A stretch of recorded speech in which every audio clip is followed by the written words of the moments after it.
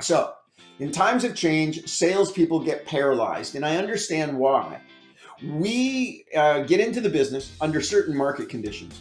We've identified where the business is, and it's taken us a while to refine the process, but we get it worked out. And we keep doing it routine and polish, and we do it over and over again, and we're really good. But then what happens is the business moves, and yet we continue to try to do business the way we were. Many agents are struggling with the current market because it's changed on them. Think about during the pandemic, people were buying homes without even seeing them.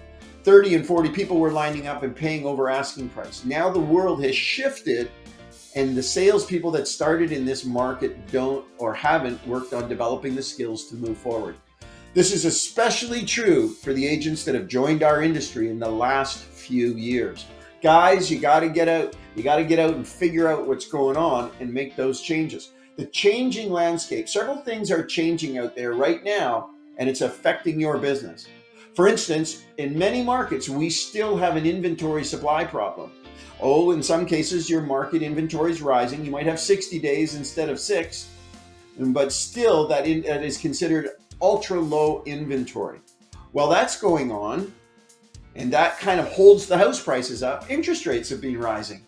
So it makes it more difficult for people to buy houses.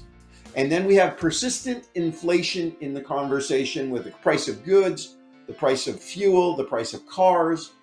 Housing affordability is everybody's question. And I don't think you have to go too far to find a parent who's concerned about the likelihood of their 20-year-olds being able to buy a house in the future.